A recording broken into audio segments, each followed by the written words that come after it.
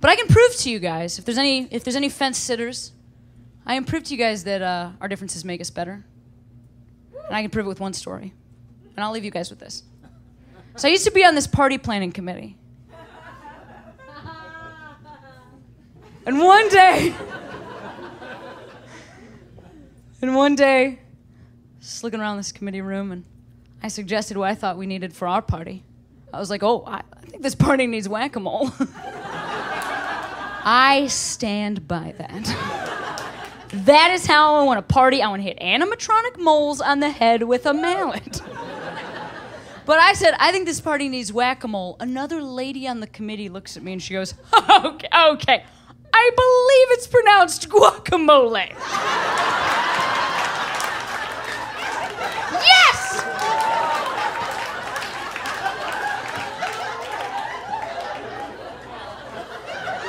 We see the world in a different way.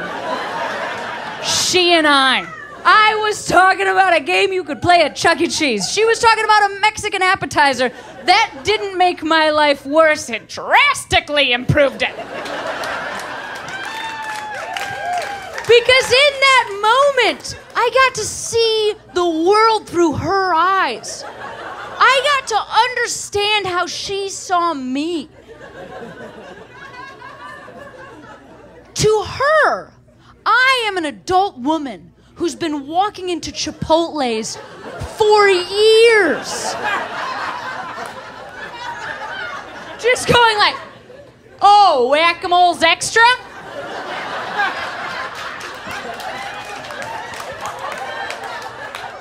Well, how much are jalapenos? That's who she thinks I am. And she also thinks nobody has ever told me. Like, do you get that part? We're in a room full of people. You know, before she spoke up, she took a moment to look around and say, oh, nobody's gonna correct this lady?